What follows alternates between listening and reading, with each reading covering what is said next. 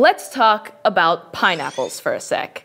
They're delicious, they're high in vitamin C, and it would hurt your hand if you used one as a football, so don't do that. But for today's discussion, the most important fact about pineapples is that they only grow in warm, lush, tropical climates. Like any other natural resource, there are certain areas where pineapples just can't be found. So say you want a pineapple, like right now, but you happen to live where they just can't grow. You really have one of two options. One, you can find a way to get pineapples from communities that do grow them, even if those places were very far away.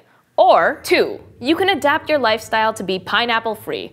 No more pineapples for you. You just need to learn to live without them. While all of us could probably live without pineapples, there are many other resources that are more difficult to go without. So, how do humans survive when the resources they need aren't available? Let's take clean water, for example. Humans need clean water to survive, but it can be hard for some communities to get it. In cases like this, communities have to make significant changes to their environments in order to meet their needs. To better understand this, let's look at a city that has almost no natural access to fresh water. Las Vegas, Nevada, a town in the Great Basin Desert in the western United States. Knowing how important water is, we might conclude that Las Vegas couldn't survive given its location. But the citizens of Las Vegas are able to bathe, drink, and frolic in clean water whenever they want. Why?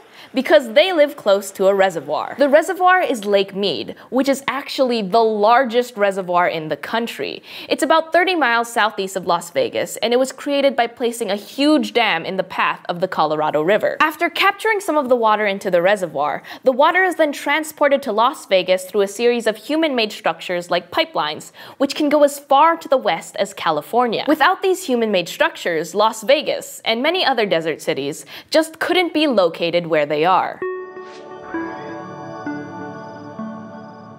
So, in order to survive in areas where the terrain and climate aren't really suited for human life, like because of a lack of food, shelter, or water, we've come up with ways to adapt and transform our environment to get access to the resources that we need. Now, there will always be some things we can't change, like, unfortunately, I can't grow pineapples in my backyard here in Canada. But still, humans do have an amazing ability to build big communities in places that seem inhospitable. Viva Las Vegas!